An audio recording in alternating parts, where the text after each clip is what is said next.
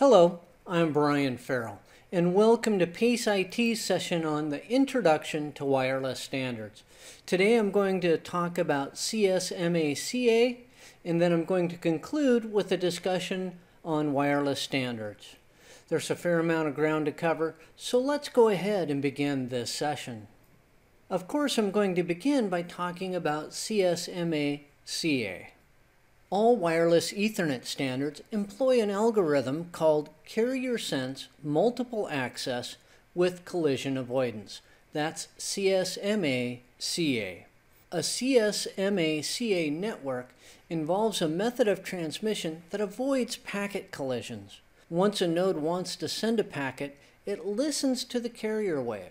If no other node is transmitting, it will then transmit. If another node is transmitting, it will wait a random amount of time and then listen to the carrier wave again to see if it's free to send. This differs from a CSMA-CD, which stands for collision detection, type of network, which is all about how to transmit after a collision has occurred. Now let's talk about frequency modulation. Frequency modulation is the process used to encode data into a carrier wave.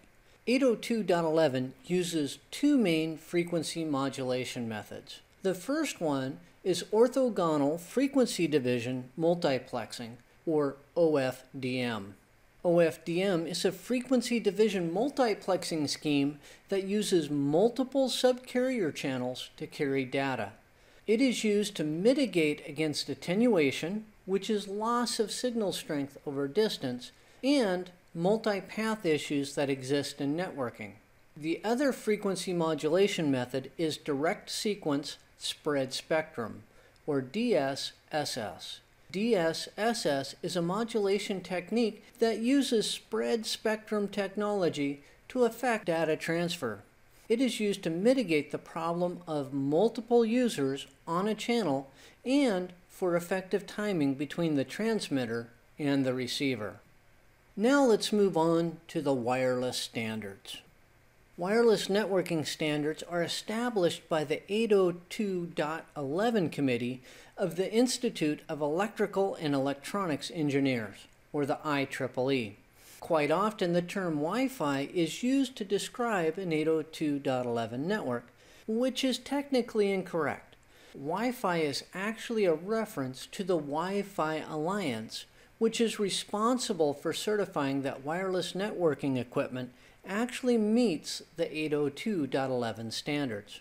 Wi-Fi has become synonymous with the wireless local area network in the English language, so don't be surprised if you find yourself using the term Wi-Fi when you really mean 802.11.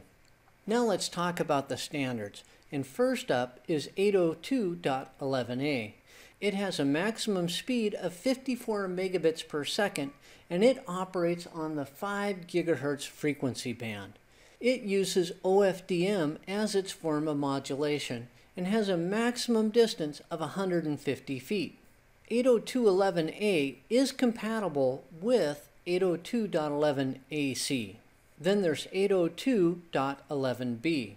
It has a maximum speed of 11 megabits per second, and it operates on the 2.4 gigahertz frequency band. 11b uses DSSS as its technique for modulation. It has a maximum distance of 300 feet, and it is compatible with 802.11g and 802.11n. Now let's move on to 802.11g. It has a maximum speed of 54 megabits per second, and it also operates on the 2.4 gigahertz frequency band. 11G can use OFDM and DSSS for its modulation techniques. It has a maximum distance of 300 feet. 802.11g is compatible with 802.11b and 802.11n. Now talking about 802.11n, it has a maximum speed of up to 600 megabits per second, and it can operate on both the 2.4 and the 5 gigahertz frequency band. It does use OFDM as its form of modulation. It offers a maximum distance of 300 feet. 802.11n is compatible with 11B, 11G, and 11AC. With the introduction of 802.11n, we now find MIMO, multiple input, multiple output. It's a technology that allows for the increase in speed for the wireless network.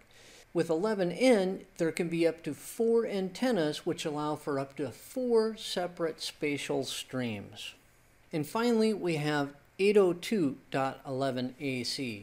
Now, 802.11ac offers speed anywhere from up to 433 megabits per second up to multiples of gigabits per second, and it operates on the 5 gigahertz frequency band.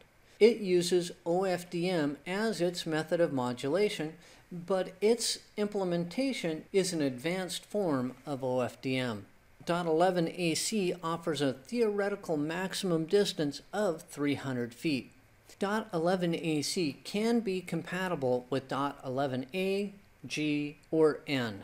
When 802.11ac was introduced, they improved the MIMO technology, which now allows for up to 8 antennas, which means that there can be up to 8 separate spatial streams of data. Now that concludes this session on the Introduction to Wireless Standards.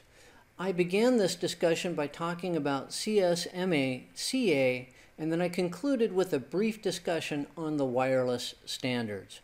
On behalf of PaceIT, thank you for watching this session, and I hope you watch another one soon.